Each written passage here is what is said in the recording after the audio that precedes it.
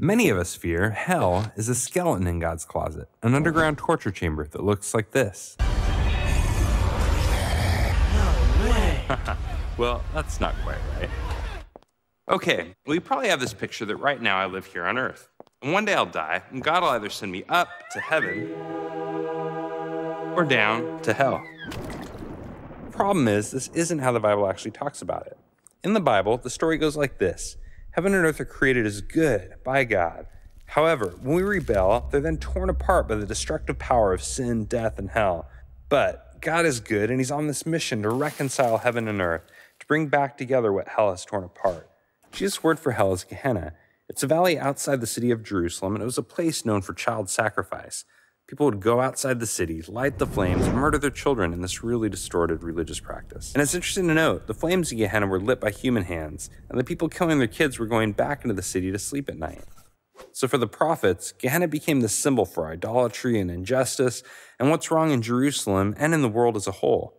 But the hope of the prophets was that God was going to return one day as the good king to redeem Jerusalem and kick out all the rebellious, destructive powers outside his city. The reason hell's destructive power is kicked outside the city is because it stands opposed to the good and redemptive things God wants to do inside the city. So we see that hell's location is not underground, it's outside the city. And its purpose is not torture, it's protection.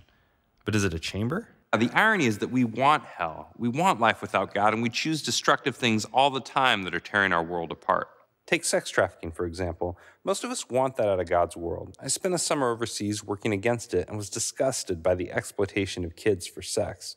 But as I read my Bible, I realized Jesus wants sex trafficking out of his world too, only he takes it a lot more seriously than I do. I want to bring back the problem with sex trafficking. Jesus wants to dig out the root of things like pride, lust, rage, and greed, things we all struggle with.